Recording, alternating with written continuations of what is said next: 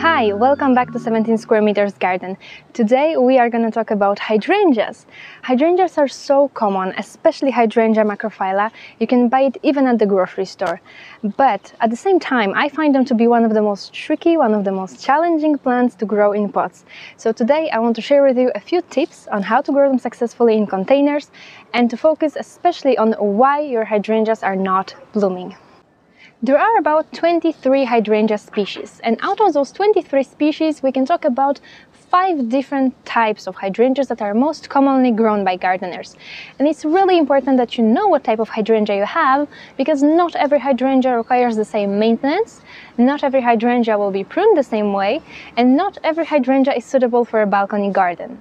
So let's talk about those 5 types of hydrangea to help you identify your plant better and also to point out some differences between these types.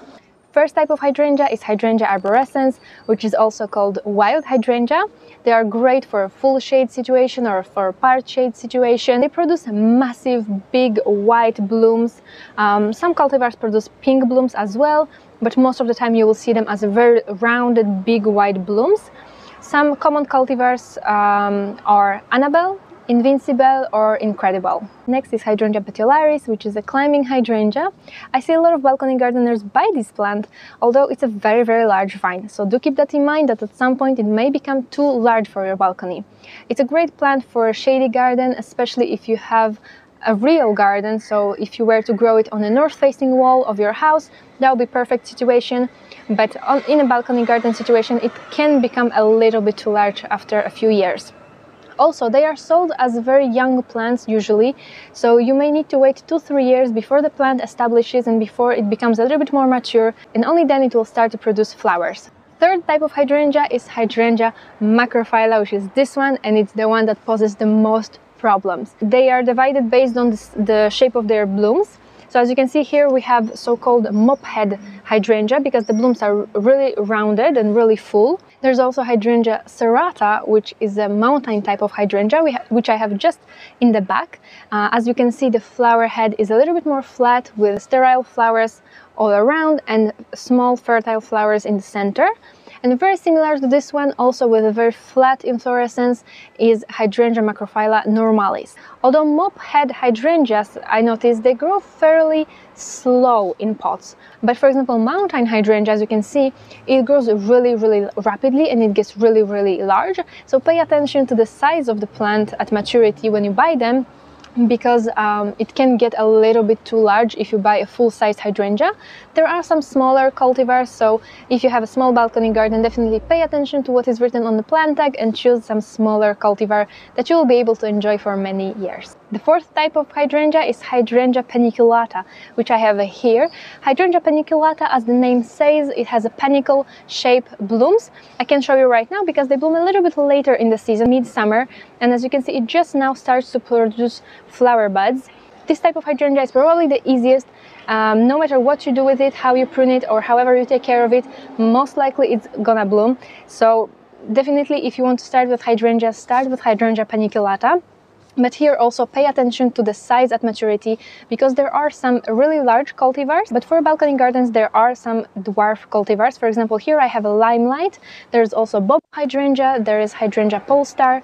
So these are some of the smaller cultivars that are more suitable for balcony and for container gardens. One thing about Hydrangea paniculata is that it would prefer a little bit more sunny location. So as I said, the Hydrangea arborescens and Hydrangea macrophylla, they can be grown in full shade or in part shade, but Hydrangea paniculata would not necessarily thrive in a full shade situation. So if you have a more sunny location, this would be perfect. The last hydrangea is Hydrangea quercifolia, which is an oak leaf hydrangea. So as the name says, it has leaves that resemble those of an oak tree, and blooms resemble those of Hydrangea paniculata. But do not make mistake between these two, because they are completely different species that need to be maintained different way. But Hydrangea quercifolia also enjoys a little bit more sunny location. Okay, so now that we know those 5 hydrangea types, we can divide them into those that bloom on new wood and those that bloom on old wood. And that's the most important information, because based on that, you will know how to prune your hydrangea properly. So what does it mean that a hydrangea blooms on new wood versus on old wood. So as you can see here, I have my Hydrangea paniculata, and both Hydrangea paniculata and Hydrangea arborescens bloom on new wood. So what does it mean? As you can see, this year in spring it produces new branches, it produces new stems, and on these new stems, as you can see here, it's gonna produce its blooms. So Hydrangea arborescens, you can cut it all the way to the ground, you can cut it either in fall or in spring as you prefer. With Hydrangea paniculata, you would want to leave a little bit of those woody stems, so you would cut it back by about half or 2/3 depending on the size of your plant. And in spring, it's just gonna leaf out, it's gonna produce new shoots, new branches, and on these branches, it's gonna bloom. On the contrary, Hydrangea macrophylla, Hydrangea quercifolia, and Hydrangea petiolaris bloom on old wood. So what does it mean is that they produce their flower heads on the wood, so on the branches from last year. So in spring, this plant wakes up and it wants immediately to bloom. It's not gonna produce new fresh growth like this one. It's just gonna wake up, it's gonna leaf out, and it's gonna bloom. So if you cut back this type of hydrangea in fall, especially Hydrangea macrophylla, because a lot of Hydrangea macrophyllas, they only produce their flower buds on apical buds, on terminal buds.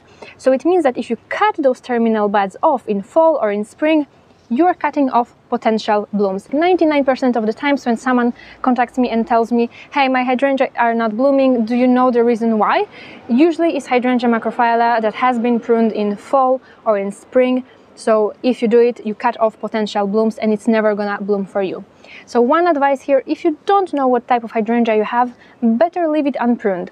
No plant has ever suffered from being unpruned for a season or two, because when you don't prune it, you risk nothing. If for whatever reason you have to do it, you have a very, very short window. So you have to prune it immediately after it's done blooming. So that's mid-summer. If you prune it in fall or in spring, you are cutting off potential blooms. So now that you know how to prune or not prune your hydrangea, let's talk about some other possibilities why your hydrangeas are not blooming.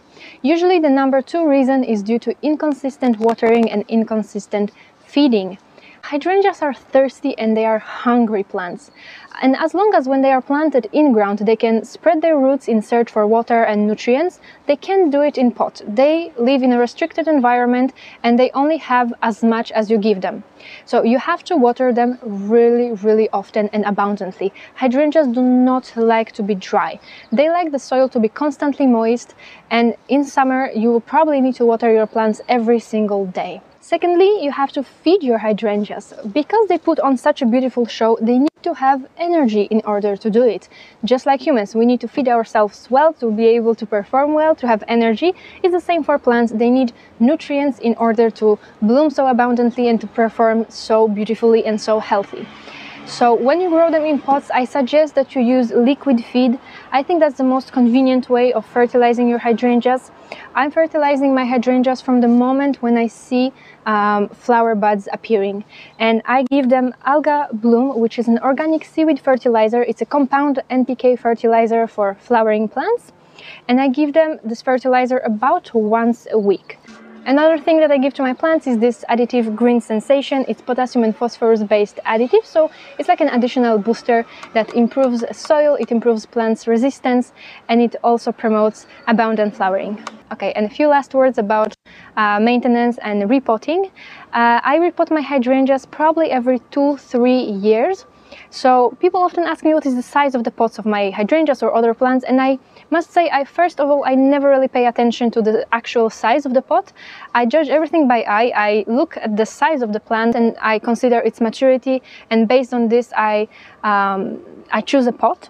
So when you bring a plant from the garden center, check what is the size of the container that it's in and repot it into a pot one size or 2 sizes bigger. If you chose a dwarf variety, at some point you will not need to repot it. Like, it's only with the plants that continue to grow, like for example my Hydrangea serrata and my Hydrangea macrophylla. They are quite large cultivars, so I'm repotting them into increasingly bigger pots. But for example my Hydrangea limelight, which is a dwarf variety, it's in its final pot. I'm not gonna repot it into any bigger pot because it reaches certain mature size and it's then not gonna keep growing, so you don't have to repot it into bigger and bigger pot. As for soil, I'm planting all of my hydrangeas in a universal potting mix, the same that I use for other plants. They do prefer their soil to be slightly acidic, but in my opinion it's better to buy a good quality universal potting mix rather than to buy a poor quality ericaceous potting mix. Of course, if you can find a good quality ericaceous potting mix, so a potting mix that is suitable for plants that like acidic soil, then go ahead and plant your hydrangeas in an ericaceous compost, but you can plant them in universal potting mix as well and they will do perfectly fine. Hydrangeas are very winter hardy plants, so theoretically you don't have to protect them from frost, but be very careful if you live in a cold climate. In spring, when the temperatures start to warm up, your hydrangeas start to wake up, and then if a sudden frost comes, it can damage your plants, especially Hydrangea macrophylla. As we said, they bloom on old wood, so if they start to produce their buds and then a sudden frost comes in and it damages the buds, then your hydrangea may not flower that year.